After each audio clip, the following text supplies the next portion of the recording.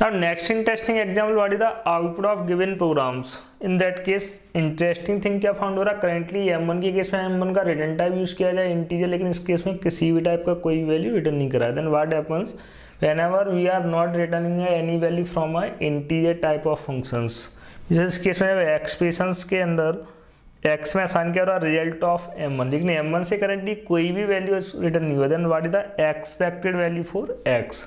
इस केस में देखा जाए क्वेश्चन आपके नहीं हो सकता, लेकिन इसका कॉन्सेप्ट कैसा same as previous, already discuss कर चुके हैं। अगर आप प्रीवियस ओल्ड प्रॉपर्टी फॉलो करोगे देन इस केस में फंक्शन को इजीली सॉल्व करना पॉसिबल है। What is the output, check it. Stack diagram, then CPU और प्रोसेसर मेमोरी। जब भी किसी फंक्शंस को कॉल करा दें या किसी फंक्शंस के रिजल्ट्स ऑलवेज असाइन का होंगे inside accumulator register. In that case first of all we are calling main functions और main is called by operating system. Initial value of x is garbage, then we are calling m1। जैसे m1 function call होगा इस case में अगर sequence mark करेंगे 1 2 3, m1 mark करेंगे, m1 call होगा तो देन कंट्रोल कहाँ सेंड करेंगे, हेडर ऑफ m1 के अकॉर्डिंग मेमोरी एलोकेट करेंगे it's local variable x and y।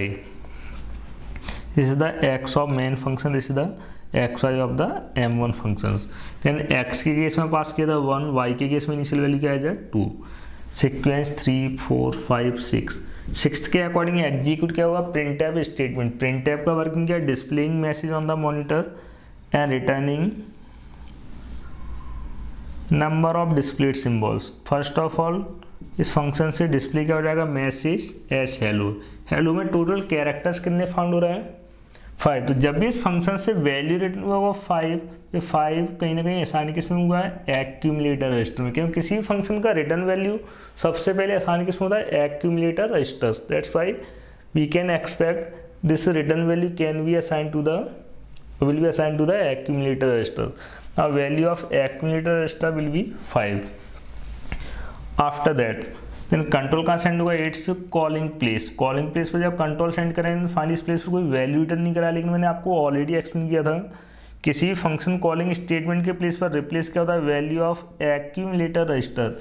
Recently printf function के थ्रू एक्यूमुलेटर रजिस्टर में असाइन हुआ होगा something 5।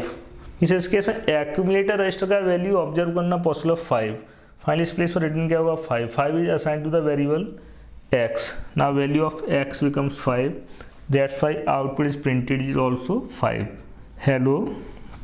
Then expecting some space just because of separation, then displayed value as 5।